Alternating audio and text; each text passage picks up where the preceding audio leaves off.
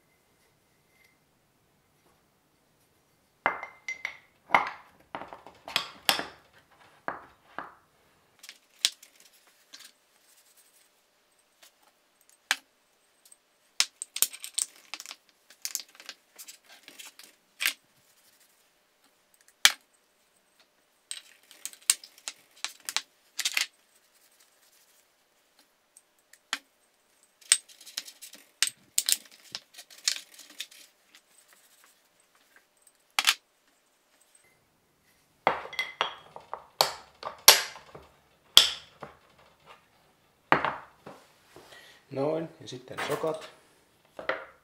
Toinen puoli siinä selvästi.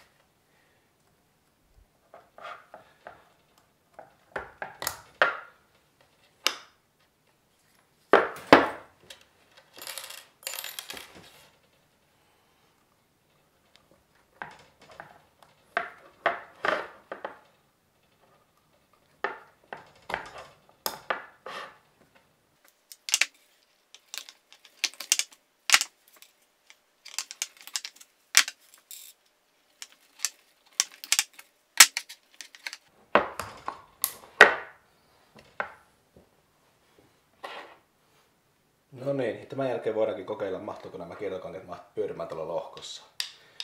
Olen kuullut huhua, että nämä leviämät M50 koneen kiertokankeet eivät tuossa alulohkossa mahdu suoraan pyörimään, joten kokeillaan. Joten varmistetaan se ja sen jälkeen, jos se ei mahdu, niin tehdään vähän tilaa. No niin, vaihdetaan uusi lohko pukkiin paikalle.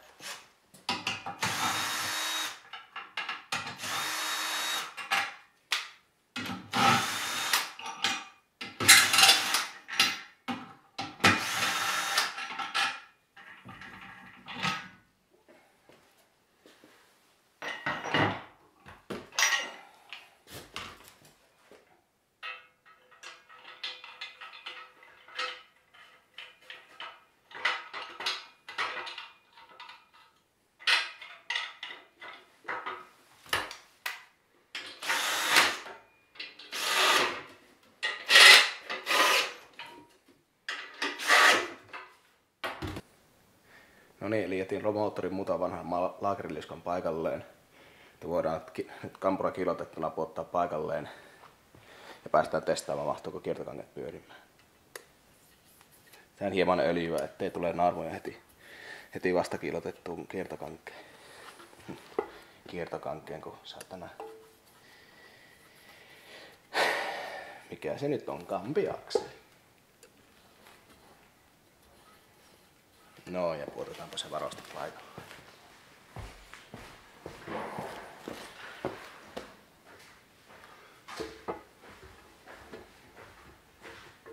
Moi vittu, väärä rako.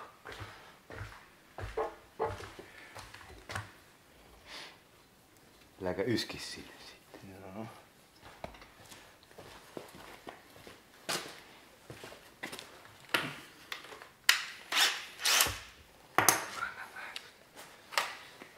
Niin. Kokeillaanpa tota. No niin, Pekka.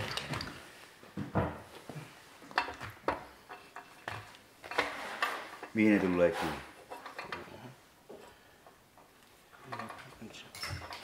Ei mihinkään. Kyllä ne on.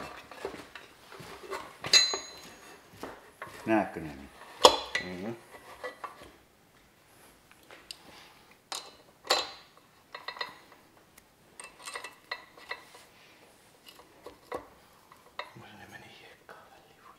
Niin, latteet.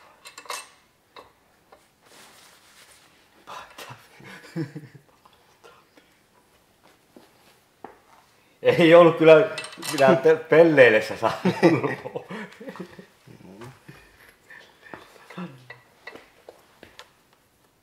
No.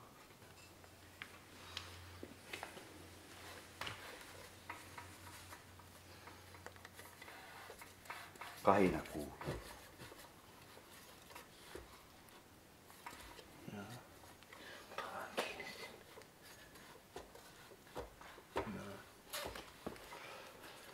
Saako se ottaa sitten? No ei, nyt pyörii jos se ottaa kiinni. Mihin se ottaa?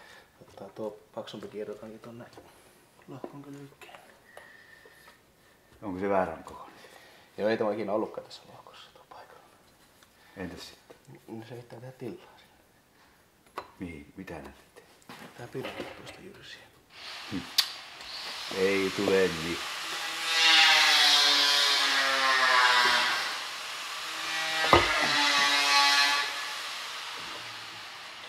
Entä ne muut mahtuu? Mitkä muut? Yhden on vaihdella sitten. Eikö kaikki? Onko jokaisessa sama homma sitten? Niin on. Niin. Pitää tehdä lisää tilaa.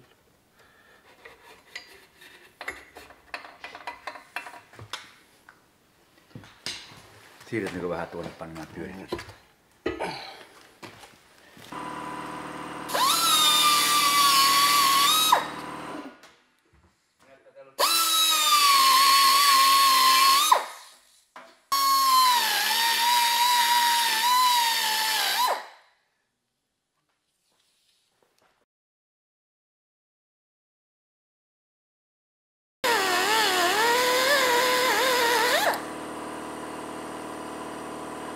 Ja puhallellaan jäysteet pois luonnollisesti.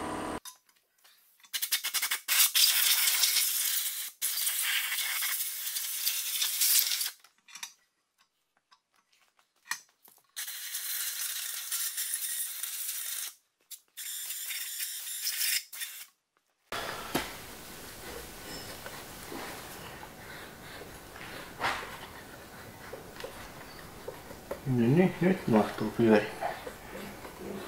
No problem. Semmoiset lovet sinne tuli.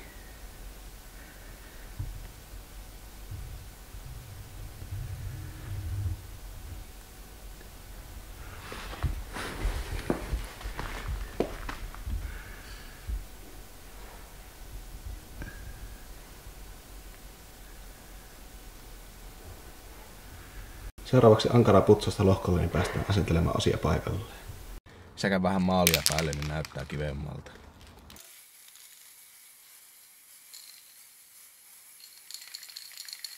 Kasaus aloitetaan tarkistamalla männänrenkaiden katkosvälykset.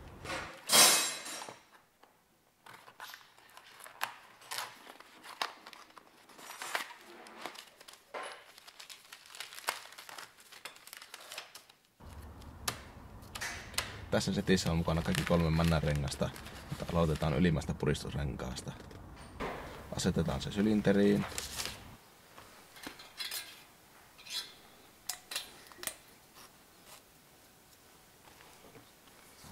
Ja painetaan männällä tasalle.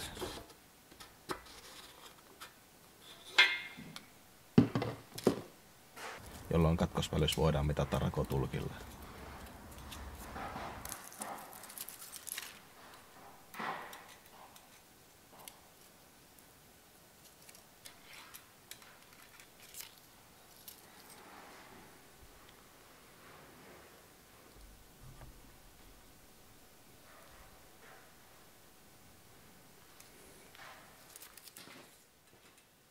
Sama tarkistus tehdään toki myös muillekin silintereille.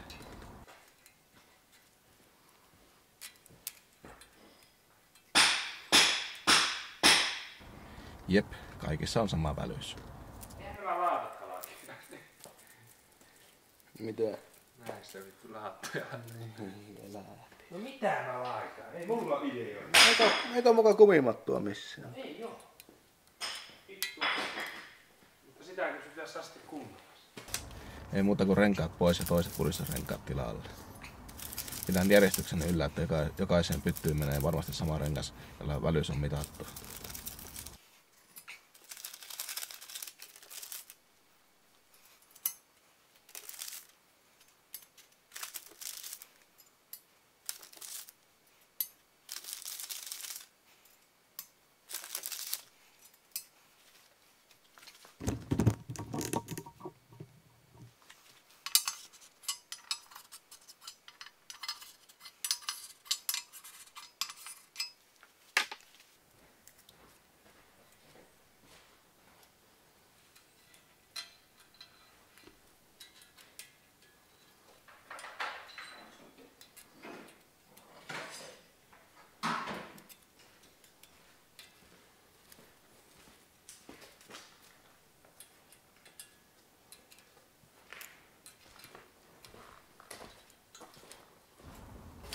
Ja ok on tosiaan nekin.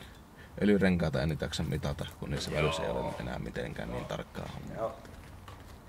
Pikkusen väliä puoleiset, mutta se ei kyllä haittaa yhtään. Niin.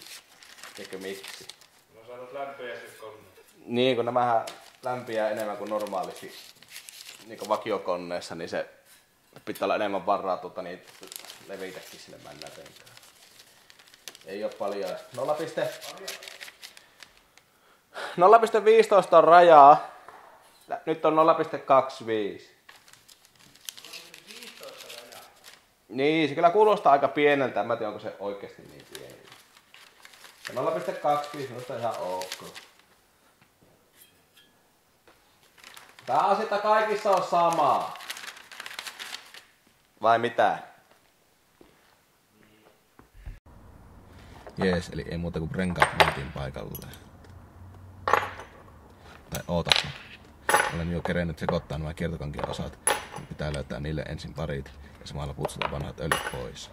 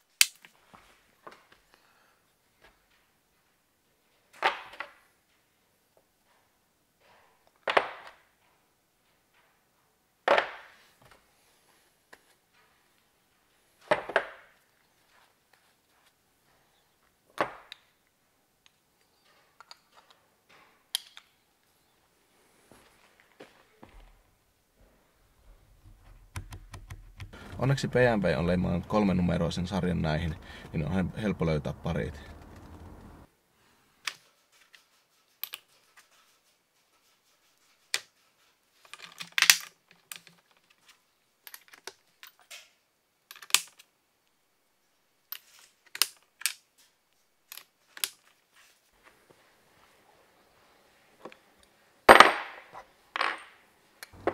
Ja nyt sitten männärenkaat paikalle.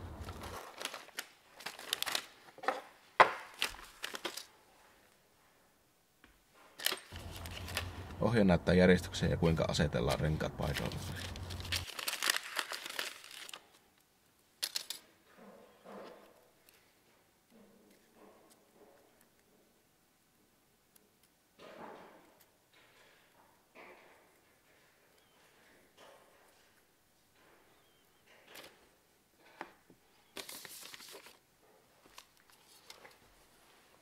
Öljyrenkaalla ei ole ylä- ja alapuolta, mutta osien järjestys on määrätty. Lisäksi kaikkien 3 osan katkos on laitettava 9 asteen kulmaa toisensa nähden.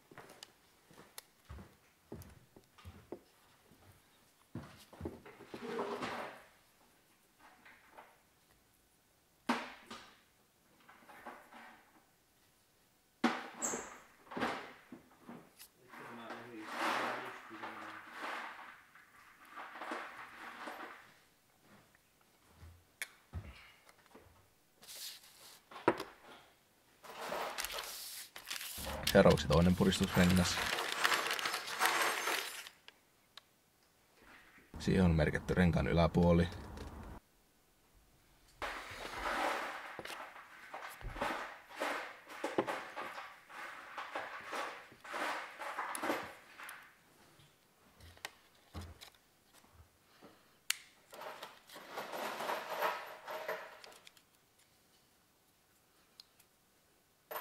Onko niin, että just se toukokuisia muttereita meillä ei? En tiedä. Mikä on tämä nappi? Ja viimeisenä ensimmäinen puristusrengas. Onko se joku hassu kierre? Ei kun ei ole tämä kokoista puhua. Siis M13 normaalia. Siis.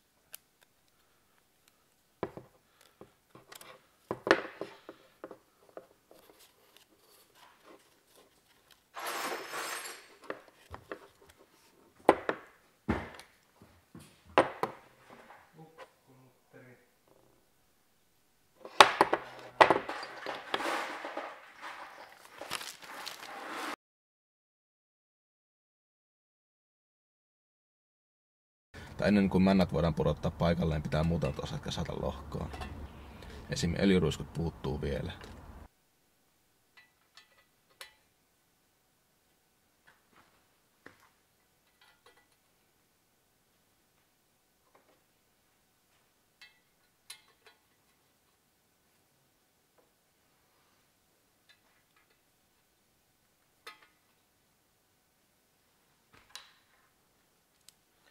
Putteihin laitetaan vähän kierrelukitetta.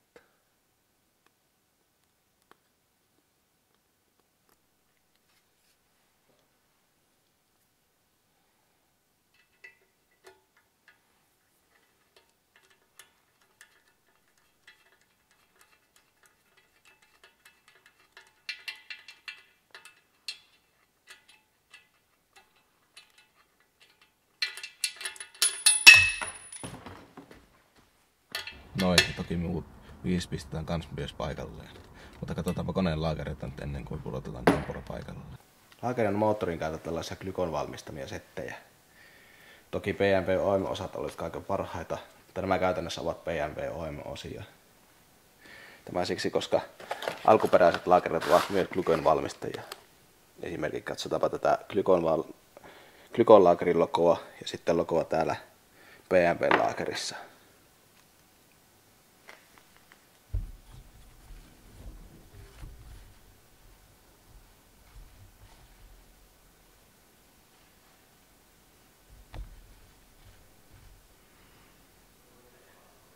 Niissä on sama logo, mutta glykolaakerista puuttuu vain BMW-leima.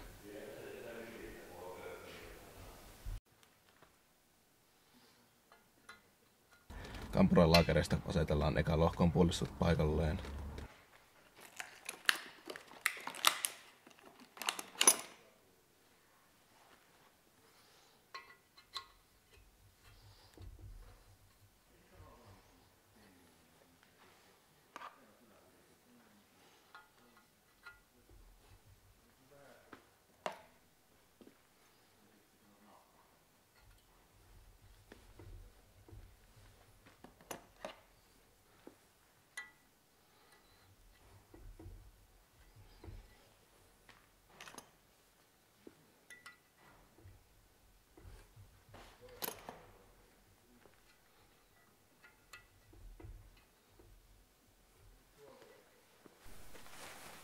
Jonka jälkeen kampura voidaan pudottaa paikalleen.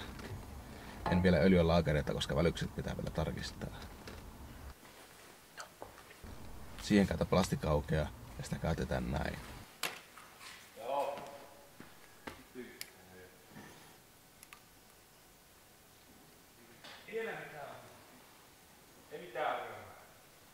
Ei mitään ongelmaa. Häh? Mitä te kokeilette? Ei, kun mä ajattelin vähän tuo jarruuleen kytkiytyy, kun se lähti.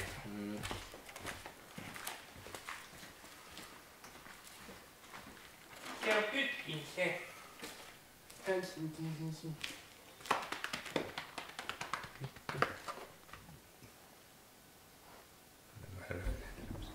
Mitä vittua ne tee? Tein tosiaan matoja täällä. Miksi? Mitä ne on? Välikset pintaisi. Kato kun tää laakeri tuohon kiinni. Sitten puristetaan. Tuo leviää tuo satana mato tuosta. Sitten tuossa on tämmönen mittari, millä sitä madon leveristä voidaan päätellä, että kuinka paljon sillä on välystä siellä. Mittarimato.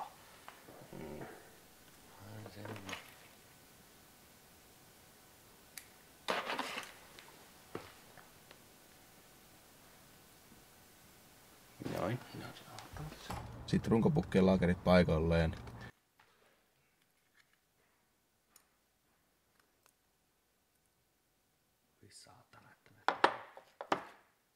No mitä?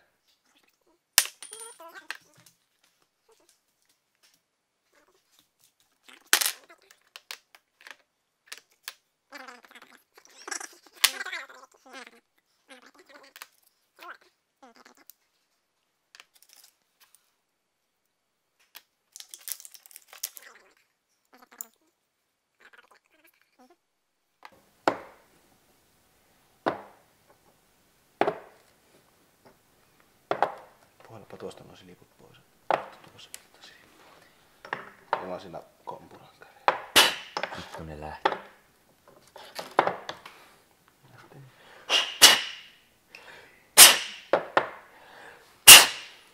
Niin.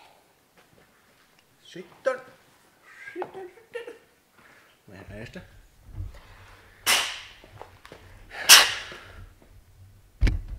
Näillä pukeilla on tietty järjestys, jossa ne menevät paikoilleen, mutta onneksi BMW on numeroinut nämäkin.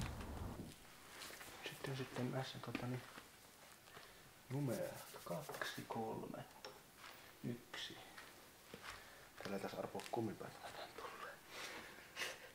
Tulee näin päin. Joo, 1 tuonne suuntaan.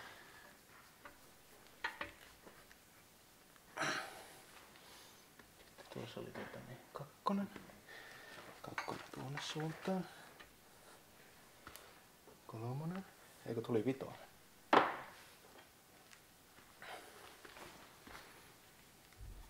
Ehkä ite 7. Siinäpä näkyy 1 numero esimerkiksi. 4 se vissiin pitäisi. Eikö 7? Tuossa on 4.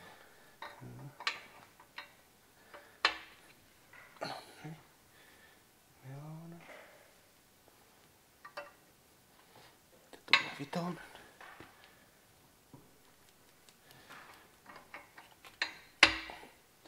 Tulee se erilainen nuori. Järjetön pama. Sattuko kesken? Kun mä katson, että näistä puuttuu 2 tuo merkintästä nohokset, niin mä voin mennä sekaisin, jos mä oon ensimmäisen paikan tiedä. Niin, kun toinen on erilainen. Niin. No se on hyvä sekin ollut. Mitä haittaa? Tehdä onko paratoinen missä?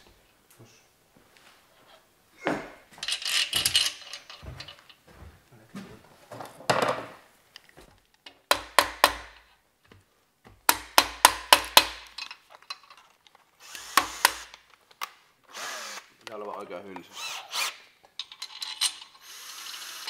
Ihan hyvä avitus.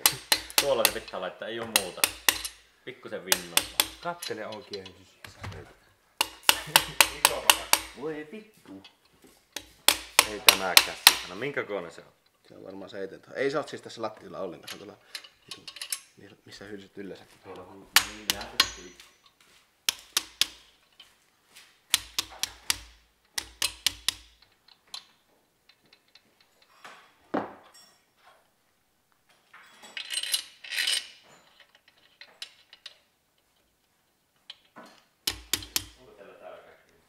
Ei oo varmaan kaikki tällaisia.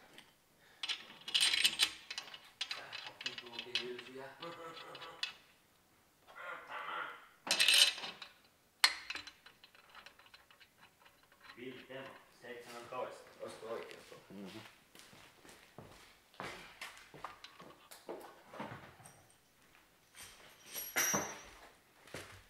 Se voisi olla aika hyvä. Joo.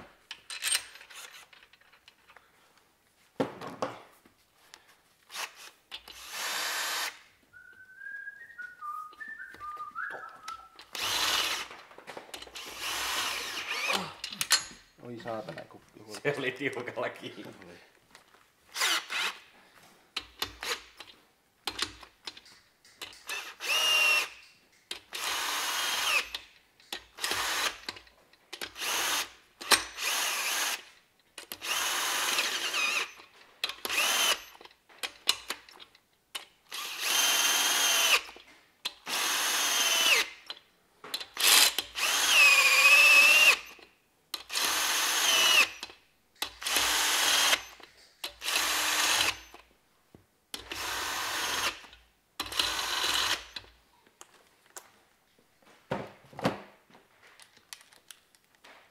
Mähän oikeesti pitäisi kiristää momenttia, mutta ei nyt juuri jaksanut kiinnostaa.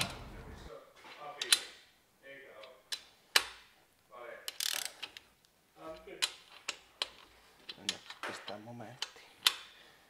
Se tulee ihan hyvä momentti. Niin se tulee. Sulla on tuossa käsissä tuo hyvä momentti.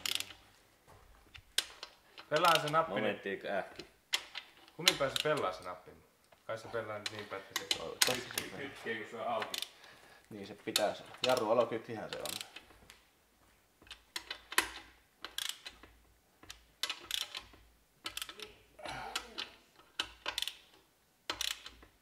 No niin, nyt nähdään pois. Ja ei muuta kuin taas pois, niin nähdään onko välykset kohdalla. Vittu mikä työ. Joo, sitten älä nyt karkana ihan kohta näet. No niinhän mä näen. Mutta kun tää on tehnyt niitä siinä saatana hiljaa.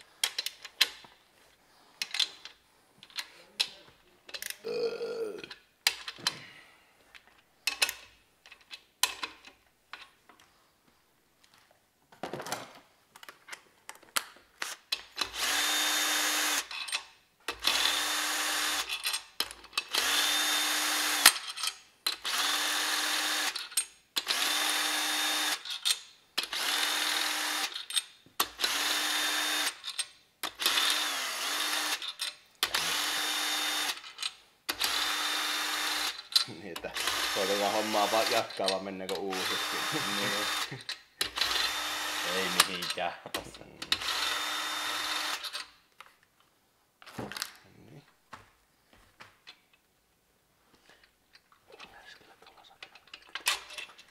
No niin. Mun mielestä näyttää ihan hyvä. Otetaan täältä tuolta. Vittu.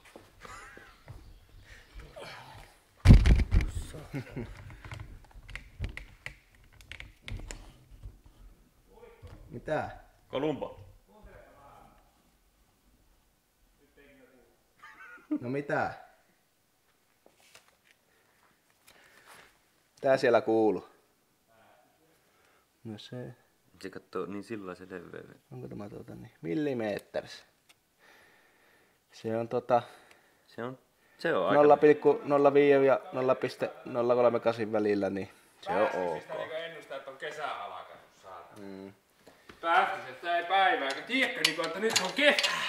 Päästöset laulaa. Kyllä minä tiedän, että meillä on täällä... Että nää löydän näistä mehän pois. Kato nyt se mittaa tuon väliys. Tuo on vähän on pieni. Ehkä se vähän on liian iso väliys. Vittu pienempi. Eikä oo. Vittu pienempi mato on tullut saatana. Tiukka väli. Punaiseksi maalataan, kun Pete tuo sun auto. Miksi? Punaiseksi. Minkä takia? Hyvän näköinen. Se on hyvä. Ossa. Ois se joku hellotti komio. Niin. Oiskin.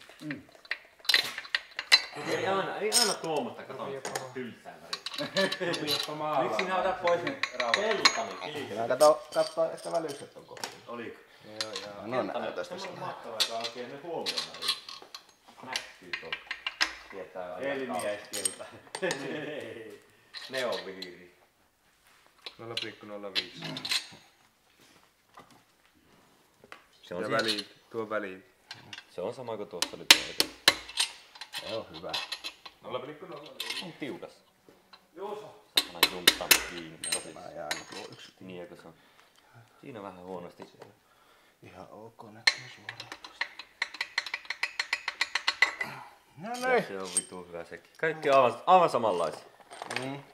Kaikki. Toki on ihan samanlainen, mutta se vaan ei. Niin se on täällä toisessa puolella. Niin. Niinpä.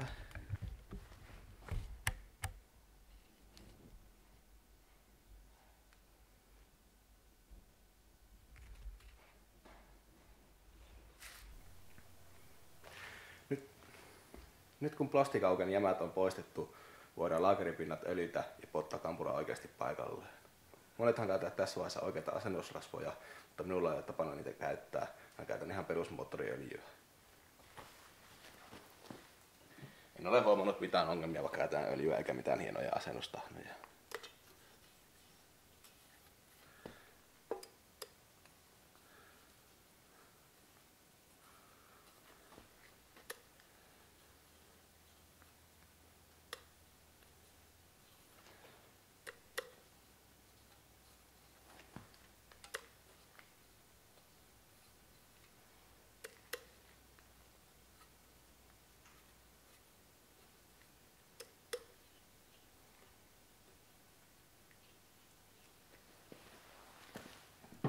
Ja sitten kampura vaan paikalle.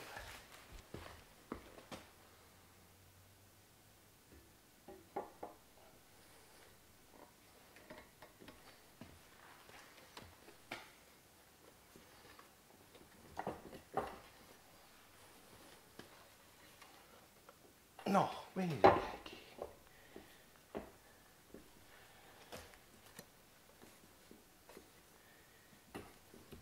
Nyt. Tämän jälkeen kaulalle voidaan puottaa vähän öljyä.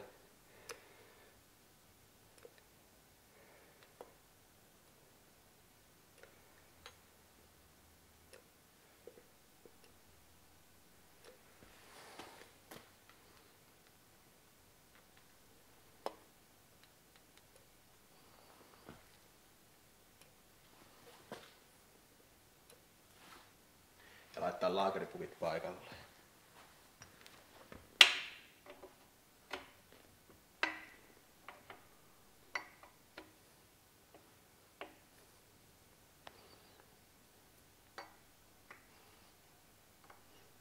Sitä edelleen pitää numerojärjestys oikein.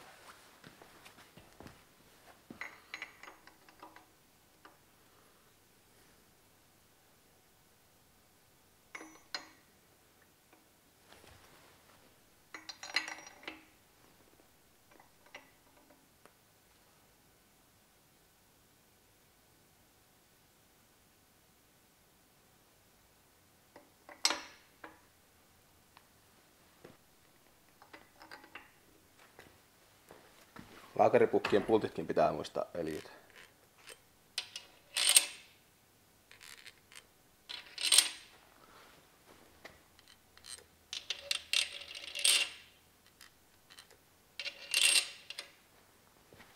Ja näissä alumiinilohkoisissa pitää muistaa pistää paikalleen myös näiden laakeripukkien tuohet.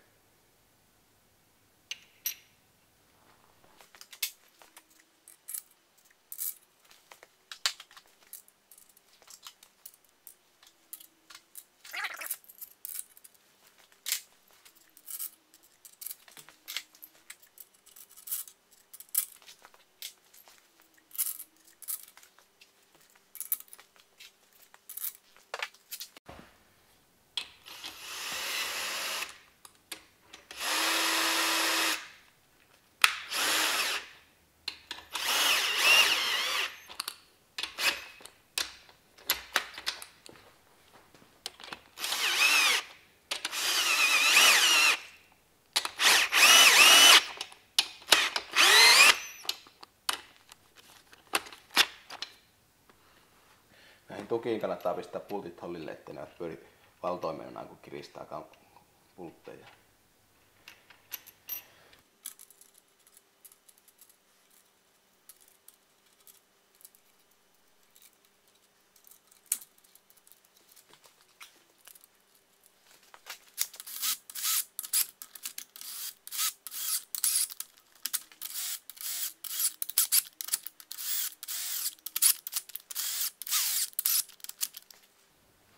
No niin, ja nyt kampura pyörii kevyesti, kun kaikki pukit ovat paikalla. Toki ne vielä täytyy kiristää momenttiin. Pultit kiristetään ensin 20 newtonia.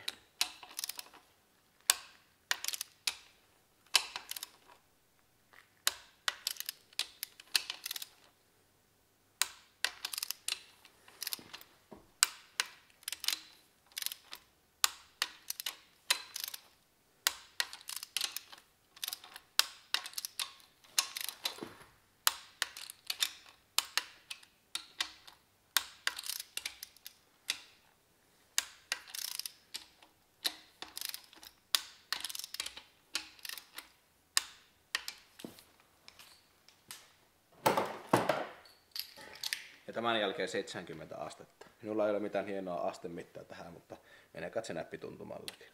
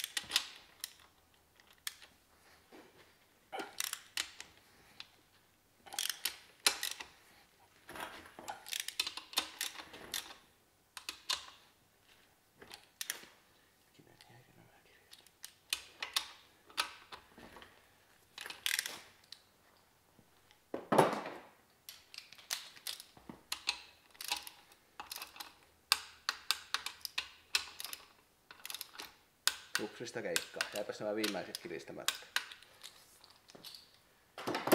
Kokeillaan asteta uudestaan.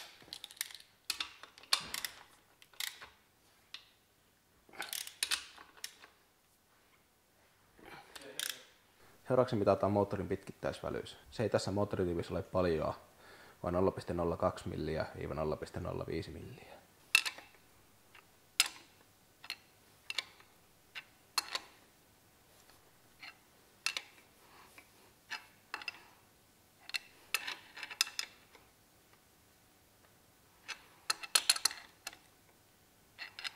Taitaa olla 0,03 eli speksiin menee sekin.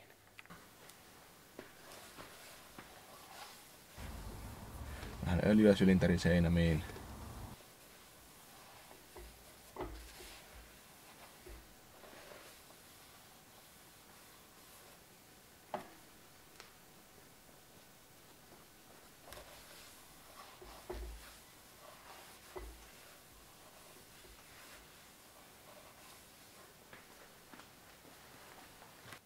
Seuraavaksi voidaankin asentaa sitten männät paikalleen.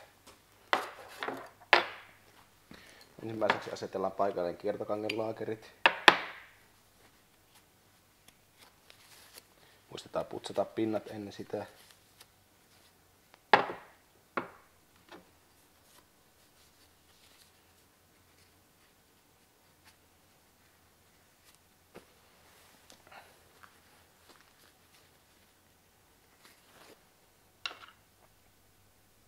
Laakerit paikalleen.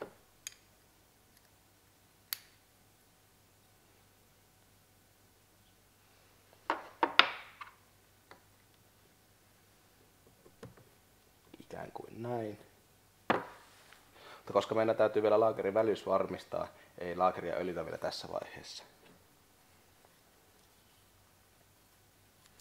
Varmistetaan vielä, että männän renkaat tikkuvat koloissaan kunnolla.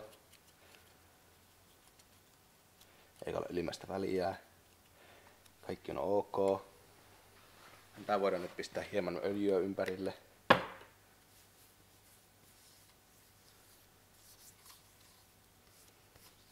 Tämän jälkeen pudotetaan asennustyökalu päälle.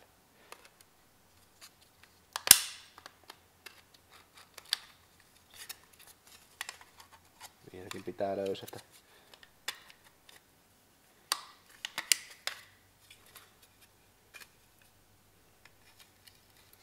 Niin.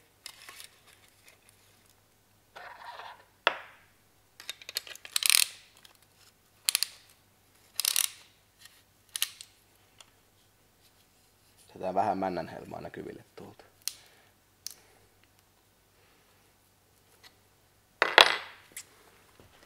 Ja ei muuta kuin sujatetaan paikalle.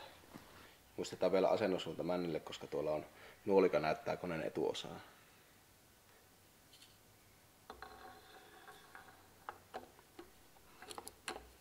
Kampura kannattaa tässä vaiheessa pyöräyttää niin, ettei kiertokanki pääse osumaan siihen. Eli pistetään se alimpaan asentoon. Ja mäntä reippaasti vain sisälle. Noin. Ei ollut hankalaa.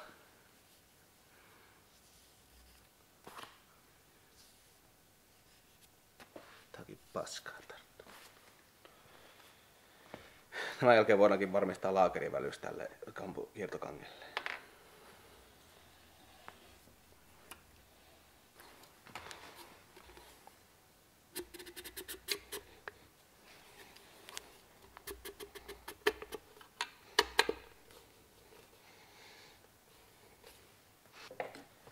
Siihen pätkä plastikaukea.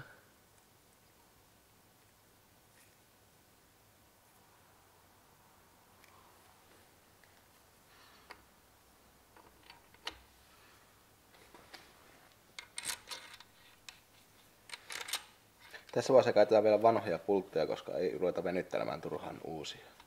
Vasta viimeisellä asennuksella pistetään uudet pultit paikalleen.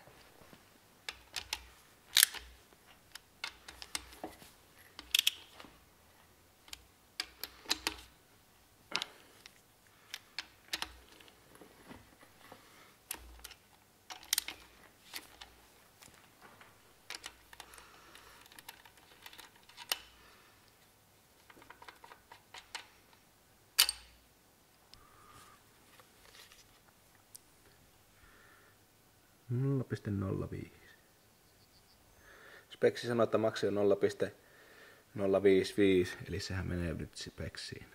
Kaikki on siis ok. Ei muuta kuin putsataan taas plastikauket pois. Täältä näin.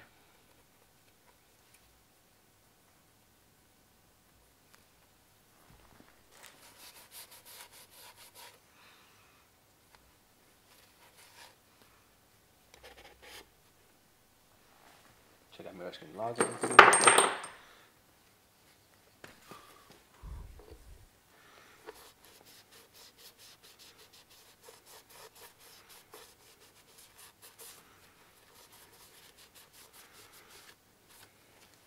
Tämän jälkeen öljyä kumpakin laakerin puoliskoon. Noin. Tuo voidaan nostaa ylös. Ja toiselle puolelle.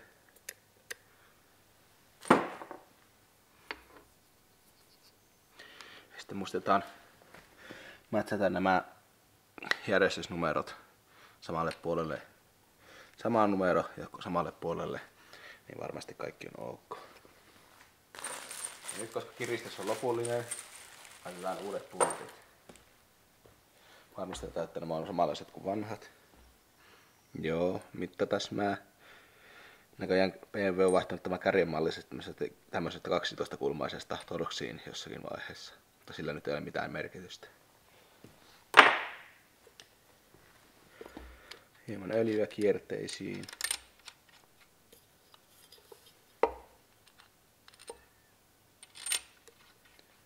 Näin. Uuden hylsyn koko oli näköjään E12 torksi. Vanha oli 10 millinen 12 kantainen. Ensinnä kiristetään 20 newtoniin. Näin. Jep. Tämän jälkeen päälle taas 70 astetta.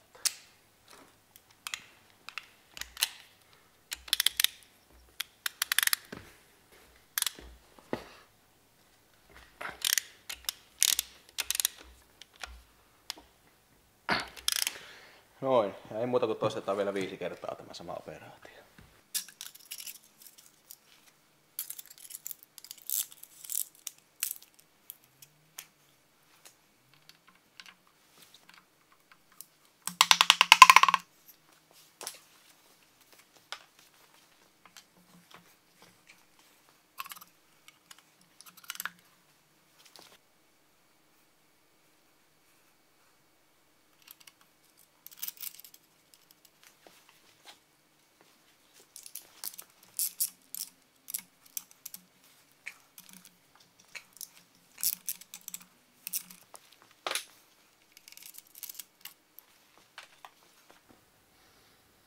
Noin, ja välyys on sielläkin sama 0,05.